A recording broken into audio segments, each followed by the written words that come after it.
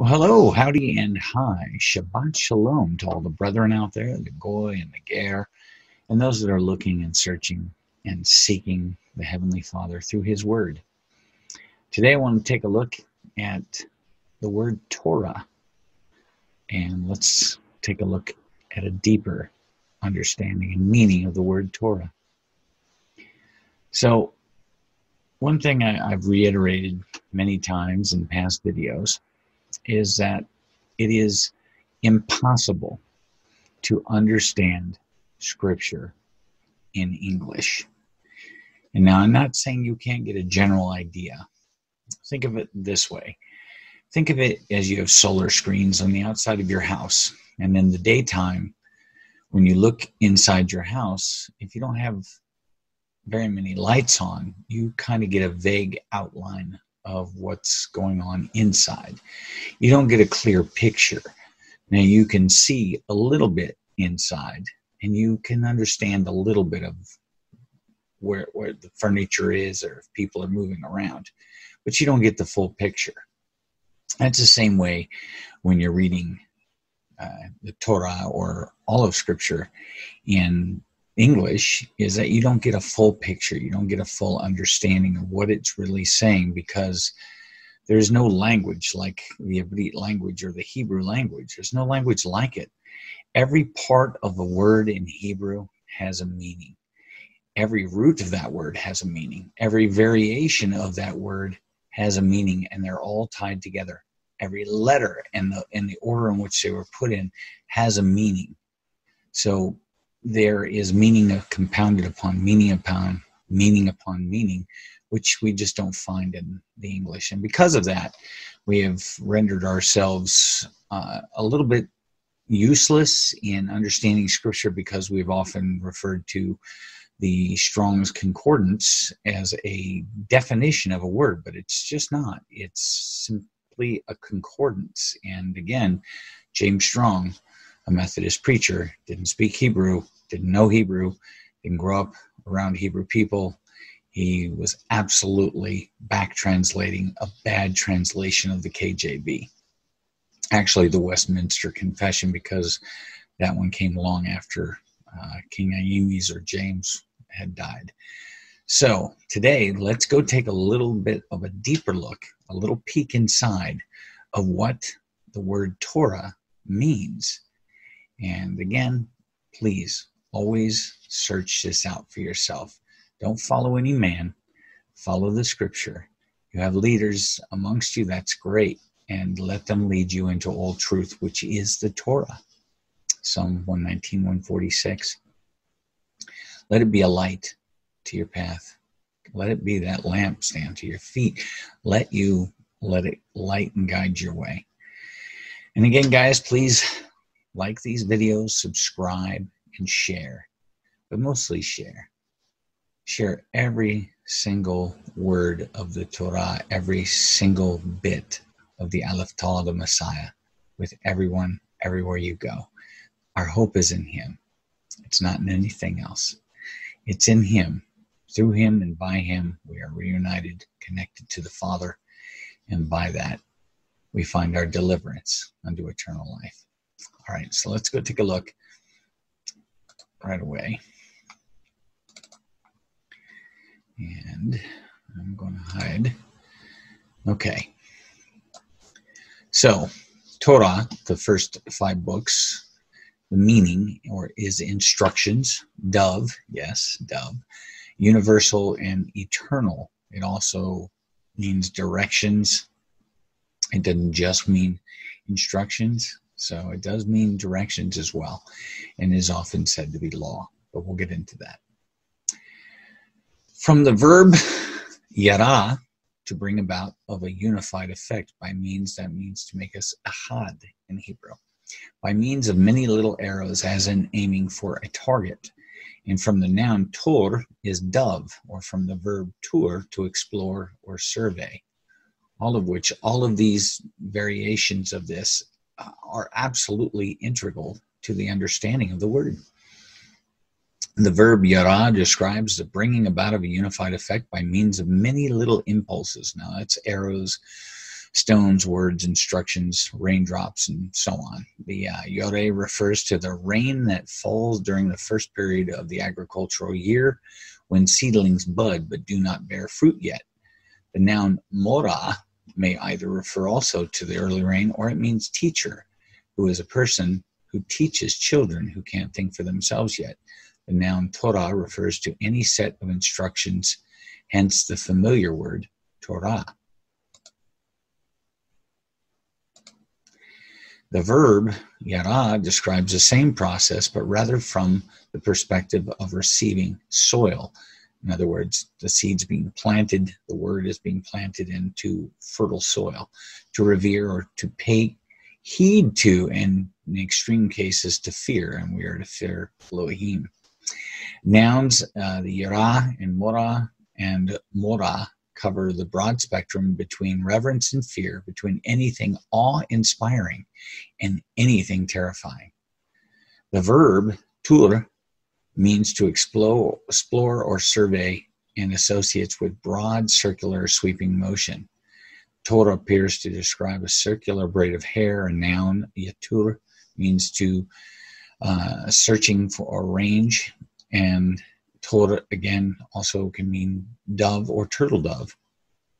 Note, likewise, the Greek word for dove, namely peristera, appears to derive from the prefix peri, meaning around or about. This suggests that the ancients, the dove stood for a symbol for abundance and being all around and everywhere, which explains the symbolism of the Ruach HaKodesh.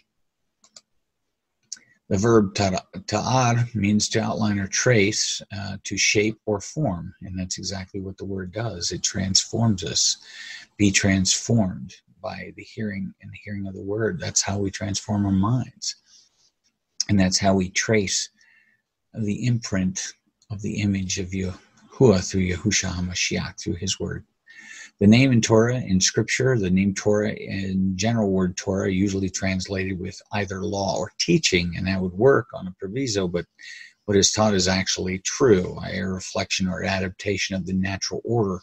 And it should be noted that the agreement or the oath precedes a formal order or an agreement in Genesis or Bereshit 6:18, the deposition of a formal order in Shemot 20, but note man's natural knowledge of order when you go to Genesis 26:5 and Romaim 2:15, meaning that the relationship of Elohim and mankind is not brought about by wisdom. Elohim is not discovered or found by looking for him, and that's in Lucas 17:20. But that wisdom is brought about by the relationship of Elohim and mankind, which is found because he looked for us. Hallelujah. And that's in 1 Yohanan 4:19. And quite tellingly, the first time you see the word Torah, it's used in a statement. The same Torah applies to the native, the Yeshuralim, as to the stranger or the ger, who stays in Yisrael, Shemot 12:49. The second time the word appears is in Shemot, and it's 24:12, where Yahuwah instructs Moshe to approach him on the mountain in order to receive the famous sapphire stones. It's what we call tablets. That Yahuwah had prepared for him in Shemot 24:12. Even though the existence of Torah also resulted in rules and regulations that the people need to learn and commit to heart and carefully observe, Torah itself was regarded as something delectable in Psalm 19:10, and desirable in Psalm 119:92, and lovable, also Psalm 119:97. To anyone who's not familiar with these things, seeing a dove descend on someone is cute at best, I mean, in our natural world. But for someone who sees the connection, a linguistic connection between the Torah and a dove, this is quite a bit more profound to understand what that's truly saying. Yahushua summed up the Torah by stating what the larger and unified objective of all of Elohim's instructions are: that you shall love Yahuwah, your Elohim, with all your heart and with all your nefesh, or being, and with all your mind, and you shall love your fellow, yours might say neighbor, but it is actually fellow, your brethren, as yourself, in Matthew 22:37-39. Now, the Hebrew word Torah in Strong's H8451 usually translated in the English word law, because translation there is a great misunderstanding of what Torah truly is. Torah is not law per se. When we use the word law, we assume a certain meaning and a concept of the word that is not present in the Hebrew scripture. Again, this is why we have to get out of our Western mindset and start trying to think more like where they were at that time in their thought processes, which is kind of hard to do. But let us start by looking at the etymology of the Hebrew word Torah so that we may better understand its true definition. The word Torah comes from the Hebrew root yara, which we already just discussed, a verb which means to flow or throw something. Now, this can be a flowing of an arrow from an archer's bow or the flowing of a finger to point out a direction. Nouns are derived from the verb by making one or two changes to the verb root. For instance, when the letter yud is replaced by the nun, the letter wa, and the letter mem is added in front of the word or the noun, then Torah becomes mora. And it forms and means one who does the flowing or teacher. So the Torah is the teaching and the Mora is the teacher. This can be the archer who flows an arrow or a teacher who flows his finger to point out the way the student is going to walk in life. Another noun is formed in the same way except that the letter Ta is placed in front of the word instead of the letter Mem, we have Torah. So, and excuse me, guys. And this is flowed by the Mora, and this can be the arrow from the archer, the teachings and instructions from the teacher. The Hebraic definition Torah is set by the instructions from a father to his children. Violation of these instructions are disciplined in order to foster obedience and train the child. Listen, my son, to your father's instructions, and do not forsake your mother's teaching. Torah. That's in Proverbs or Mishlei 1 and 8, and that's in the NIV. We don't use it, but I felt that was a pretty good reference there, because don't forsake your father or your mother's teaching. My son, do not forget my teaching, Torah in Hebrew, but keep my commands in your heart, and that's in Proverbs 3 and 1. The purpose of the parents' Torah or teaching is to teach and bring the children to maturity. And if the Torah is violated out of disrespect or defiance and disobedience, the child is punished. If the child desires to follow the instructions out of loving obedience but falls short of the expectations, the child is commended for the effort, but is also counseled on how to perform the instructions better the next time. And here we have a verse in Psalms or Tahlim 94:12, and jubilant. Yours mine say that blessed word, but that's not what it says. It is ashur, which means exceedingly filled with happiness or joy. Jubilant is the man you discipline. Yahuwah, the man you teach from your Torah, from your instructions, from your directions. Now we're going to go into the deeper meaning of the letters of Torah, so you can see a much deeper understanding of that word itself. And remember, every part of a word means something, every letter means something, and even its general understood meaning all plays a part in what it's trying to tell you. This is just a interpretation of that by looking at what it says. It goes much deeper, and we can go on and on and on with this. And I'll get to that in another part, some of the other things that are in Scripture that point to this. Now, Ta, in Hebrew, it's the 22nd letter of the Hebrew alphabet. As the last letter of the Hebrew alphabet, meaning mark or sign, an omen or seal, is a symbol of truth and perfection and completion. It represents the restoration or the tikkun of all of existence, and its return to the essence of purpose of one's life. It represents completion before beginning again with the original ahad unification of the aleph. The Ta shows us that the end was set up from the beginning, as Ta is the final letter of Barashith, in the beginning, the first word of the Torah. It is the idea that the Creator set in motion all of existence in order to reach a final state of perfection, the fulfillment of all creation. It is also the completion of truth, the Emet. However, as soon as Ta is reached, we begin immediately by going back to the Aleph, to the one source of everything. The end is never really the end, but the beginning of something new. Hallelujah. The Ua or Wa is the sixth letter in the Hebrew alphabet and is the power to unite everything that is separated in creation. Literally, it means a hook or a peg, and the Hebrew letter is a vertical line. It represents the kab, a line, which that word is line upon line, precept on precept. Well, that word is kab, which means line or a measuring line. It means something that ties something together or something that dictates borders. The vertical line extension of the Creator's perfection in the created world in order to consistently direct it, guiding the cycle of existence step by step until eventually the perfection of the Creator, which underlines all creation, is revealed. The Ua or the Wa is related to the Or, that's the light, Yashar, the direct light of the Creator, the Mashiach, entering the world. As the connector, the Wa contains the power to connect the Shamayim or heaven and the Aretz, the earth. It can be considered like a hose or a tube which connects and bestows all the energy of the Shefa, the abundance from above, down to its created beings. It ties us to the Father, and that's exactly what it did. By that nail or that peg that our Messiah, the Messiah, I should say, was staked to that post for, that then by him and through him, we are connected. We are tied to the Creator in him. It's the only way. And it represents the ladder of Jacob, Jacob in some of yours.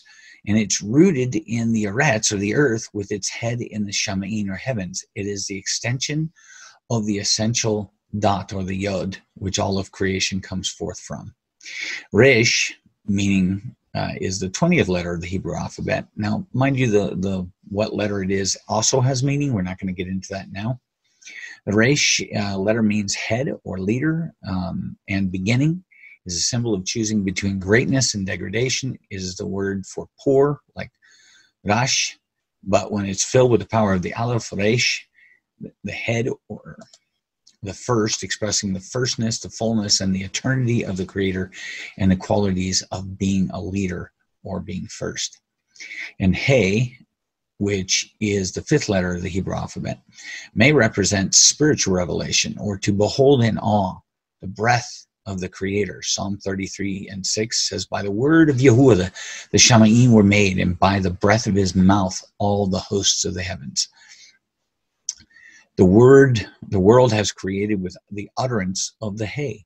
It represents the gift of life and creates the verb of being Haya, or being, and is the highest power. The spiritual life that comes through the first four letters, it represents the life essence in all creation. It symbolizes the effortlessness of the world and its symbol of power and Kodesh, gentility with specificity. It contains with the freedom of choice. Hey is one of the letters of the set-apart name, giving it a special significance in the alphabet, or alphabet as we call it. Now, Torah, here we will get into the letters in themselves, is the instructions of teachings, the direction, the light, and the truth. And we can go later into those. If you go back into some of my who is the Torah teachings and about the Mashiach, you'll find that all of that is true. The Taw, okay, so the Taw we saw was the mark or the sign, the seal of perfection of what was created from the first. The Wa, or the Ua, is the peg or the nail, the connection to the light, the Or, Mashiach, of our Creator. The Resh is the head or the leader, the first fullness of the Creator. And the Hey is to behold in awe the creation of Yah.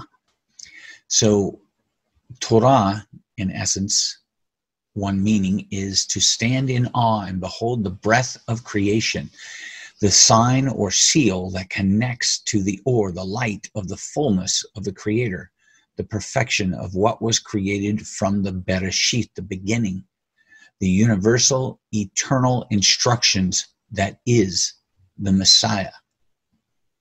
The Messiah is the Torah, and the Torah is the Messiah. And it is the seal. It is that which tethers us or ties us to or stakes us to the Father. No one gets to the Father but through who? The Torah, the Word, Yahushua HaMashiach, the Messiah. So again, When we say Torah, we're saying stand in awe and behold the breath of creation.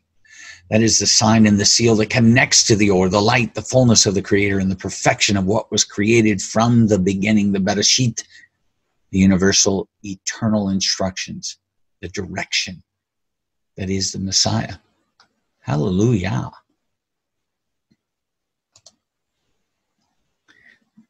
I don't know if you guys see how wonderful this is, but Torah means so much more.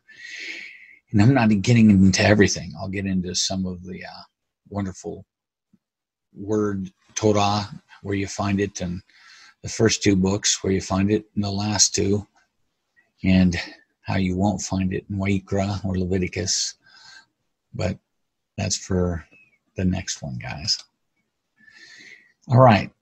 So when we see this in the Hebrew, and again, I didn't even break it all the way down. That's kind of a simplistic view. But as always, be a Berean, a Borean, and search this out for yourself. Go into the Hebrew, study the Hebrew. Don't just use concordances, but go deeper. Look for the hidden spiritual meanings of these things. Look for them, because they're only going to enlighten your eyes, and they're only going to make you better. You'll get a fuller understanding of Scripture. So next time you see the word law, you look for it and you know direction. It's instructions. It's the light. It is the Or of the Father, the light of the Father that is the Mashiach. So that is his anointed. All of this points to the Messiah, which points you back to the Father. Without the Torah, you cannot know the Father, because you do not have the Messiah. It is not law. It is instructions. You can call them laws, but our understanding of law is a negative thing that has punishment if you break it. His has that too, but his is for your life and your benefit. Ours are arbitrary many times. So let's turn back to the ancient path, the Torah, our first love, the Messiah, the light, the fullness of all creation. Hallelujah. I hope you got something out of this. Again, like, subscribe, and share. And don't follow any man. Always look to Scripture. Your foundation is the bedrock. It is the cornerstone. It is the root. It is the Messiah, the Torah. We love you, and we hope to see you again. And again, hallelujah. Praise the Most High, and praise the one who comes in the name of Yahuwah. Thank you. We'll see you again.